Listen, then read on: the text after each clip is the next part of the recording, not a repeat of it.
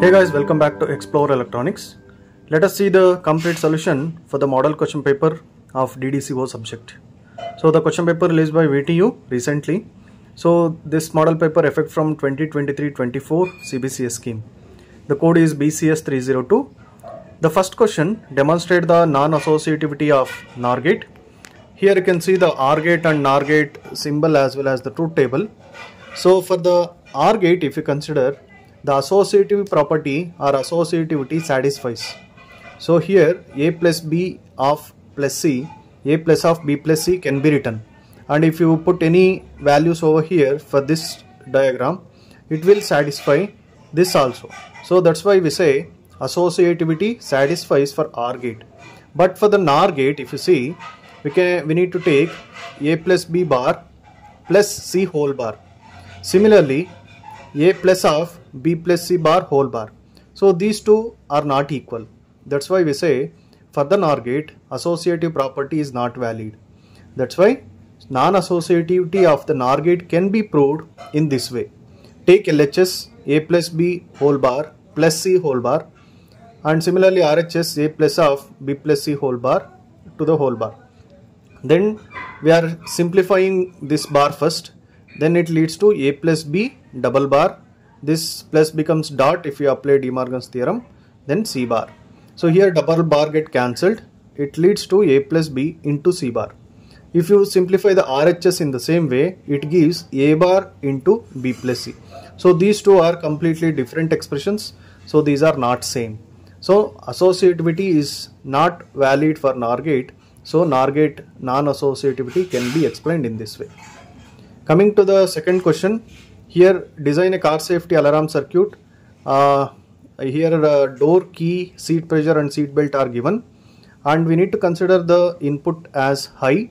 When the door is closed, key is in. Key is in means key is put into the car. That is what the meaning. Driver is on the seat. Then only driver is on the seat. Then only we consider it as driver is in, and seat belt is fastened. So in this case, we need to take inputs as 1. Alarm is the output here. Alarm A should be sound when two conditions are stated below. The first condition is that the door is not closed and key is in. Door is not closed means we need to take D is equal to 0. Key is in means K is equal to 1. So when D is equal to 0 and K is equal to 1, we need to take the output as 1. So if you see the block diagram here and the truth table I have written. So for this condition you can see D is equal to 0, K is equal to 1. You can see the first yellow mark here in the truth table. D is 0, K is 1. At that time, no need to look for P and B values. We can directly take 1 as output as per the first condition.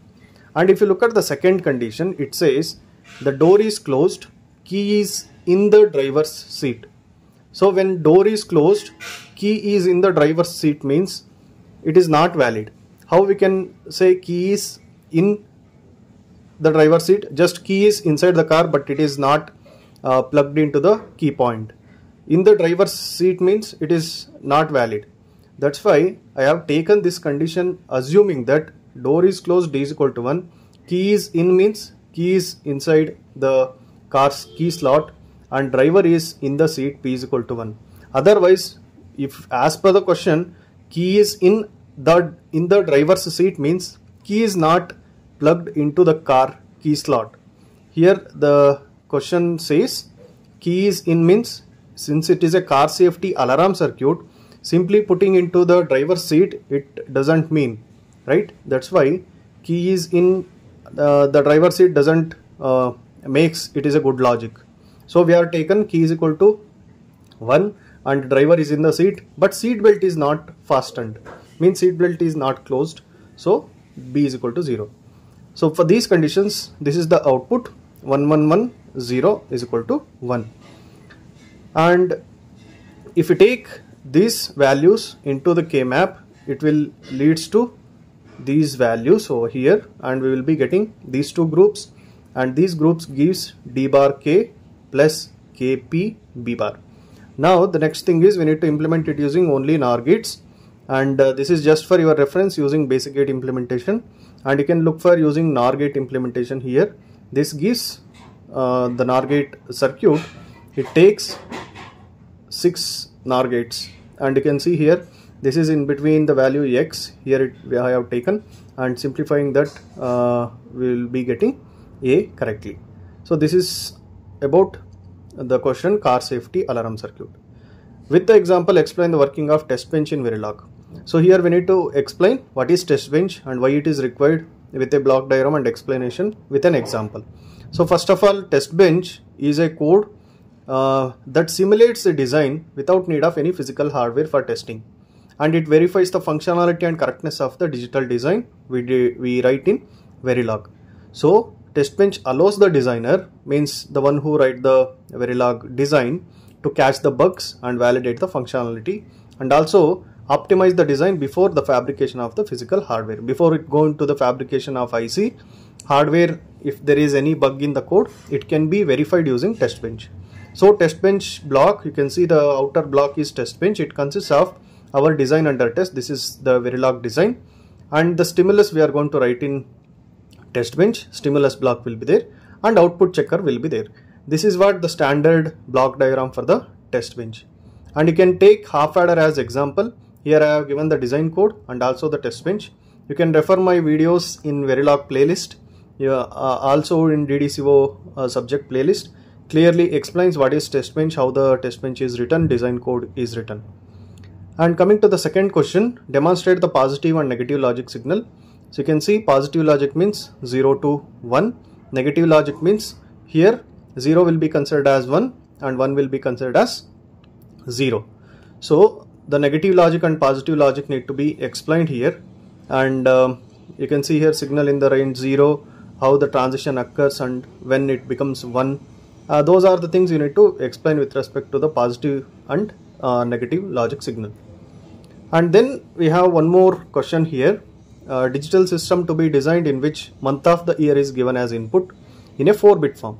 Means from January to December we need to take the months as starting from 0000 and then February as 0001 up to 1011 for December, and which are all the months containing 31 days.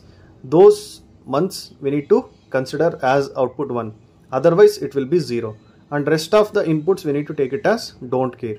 So for that you can see here from 0000, that is from January till December, I have taken the values, and accordingly I have taken 1 wherever the month is having 31 days, and the rest of the values after December will be taken as X. For this we need to write the SOP. SOP is this by taking the min terms into consideration. Similarly POS by taking the max terms into consideration. Here they have asked to simplify the SOP using K-map. So we have simplified this K-map SOP using K-map like this, and also implemented that using basic gates. So this is how the basic gate representation look like. Cross verify this. If there is any error or mistake I have made while solving the problem, you please comment below. Then what is user defined primitives in Verilog? What are the general rules for UDP? UDP means the user can create additional primitives by defining them in a tabular form. So using the table format, you can see here the table, truth table is as it is, put it in the primitive block of Verilog code.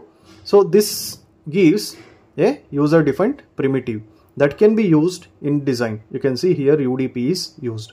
The name of the UDP here it is 02467. So 02467 is just the name of the primitive. You can give any name. So here 02467, why they have taken means whenever 0, whenever it is 2, 6, 4, 6, 7, the outputs are 1.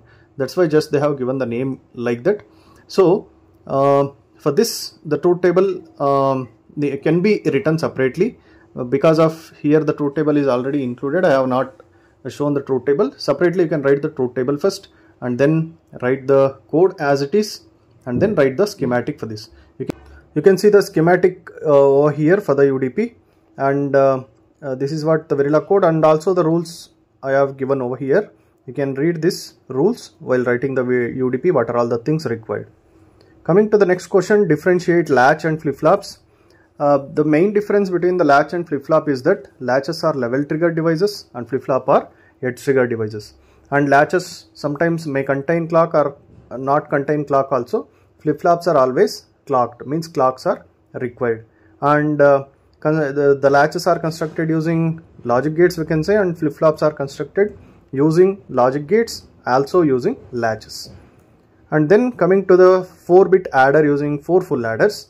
A 1-bit full adder is first required, and then we are going to use that while designing the 4-bit full adder. This is the ripple carry adder diagram. It taking A0, B0, A1, B1, A2, B2, A3, B3 as inputs, and S0, S1, S2, S3 and C4 are the outputs. Implement Y of ABCD with the expression given using 16:1 mux and 8:1 mux also. So this is the truth table. I have taken all these minterms into consideration as per the expression function given. So 0, 1, 6, 7, 8, 9, 10, 11, 12, 13, 4 will be having 1, and in the other places I have taken 0. So accordingly here in the multiplexer, considering the inputs from I0 to I15, and I0 it means 0, 0, 0, 0, it will select I0. So select lines are ABCD and inputs are like this, and wherever 1 is there we need to connect those to 1 and zeros will be connected together to 0. This is the simple implementation. Then coming to the implementation using 8:1 mux, we need to take ABC as select lines. So these 3 become select lines and D will be the input. So we need to take the one more table here for D is equal to 0 and D is equal to 1, and these are the positions for 0, 1, 2, 3, 4, 5, 6, 7 up to 15, and D is equal to 0 and D is equal to 1.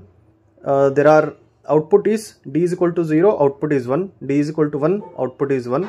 So here these two are 1s, I have taken I0 is 1. Similarly, when I1 is going to be selected, when I1 will be selected when ABC is 0, 0, 1, since these 3 are select lines. That's why when D is equal to 0, it will be 0, D is equal to 1, output will be 0. Means when select line is 0, 0, 1, the output will be 0. Means we need to tie that I1 to 0. Similarly, as we took all the different values, it gives 1, 0, 0, 1, 1, 1, D bar, D bar. So you connect all the 1s together, I0, similarly I3, I4, I5, and 0 will be these two, I1, I2, and D bar, D bars, I6 and I7. This is how 8:1 multiplexer we can use for implementation of any expression. So the other video is there, separate video is there on this. It will explain clearly how we can do step by step. You can refer to that. And also the next question, explain different modeling styles using used in Verilog with an example. There are 3 modeling styles: structural style, data flow style, behavioral style, and also gate level style. We can say structural style and gate level style are similar in this level. Otherwise you can take structural style separately and gate level style separately. Here the gate level style code is also written. This can be referred as structural style. Used all the gate primitives here in design of logic gates. Similarly, if you write the same code using data flow style, here assign statement need to be used and the expression for those gates need to be written. Similarly, in the behavioral style, I used always statement. In the always statement block, in the sensitivity parameter, we need to use all the inputs, and the outputs are defined here within always begin and end. So this is behavioral style. The next question is BCD to XS3 code converter.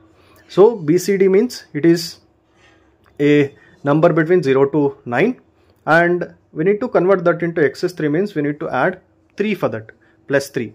So if we take 4 bits, we need 4 bits to represent 0 to 9. So after 9 we have other input combinations also. For those we take it as don't care. This will be useful while grouping the things. So you can see the K-map and grouping and expressions for those. And the final implementation or the circuit will be like this. You can cross verify this by your end.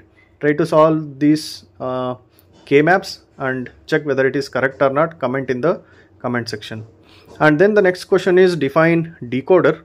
Describe the working principle of 3 to 8 decoder. Draw the logic diagram of 3 to 8 decoder with enable input. Realize the following Boolean function using 3 to 8 decoder and multi-input OR gates. So you can see this is the truth table. Block diagram I have not written here. You need to write the block diagram by taking X, Y, Z as inputs with an enable input, and all the other outputs are D0 to D7.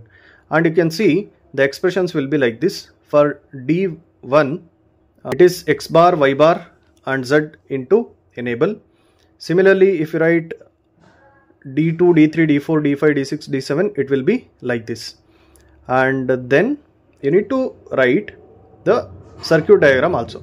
By using NOT gate and AND gate, I have written the circuit here. This is for the 3 to 8 decoder.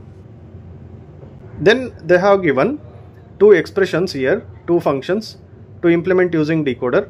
In the first one we have 137. So directly connect 137 as the output lines will be the input for one OR gate. Then this gives the output F1. Similarly, 235 is the thing given in the question. Connect 2, 3 and 5 outputs of the decoder to one OR gate. This gives the expression F2. That is the second half of the question here. So further questions will be discussed in part 2 video. Otherwise this video becomes lengthy. Thank you. Wait for that video. I will be upload soon.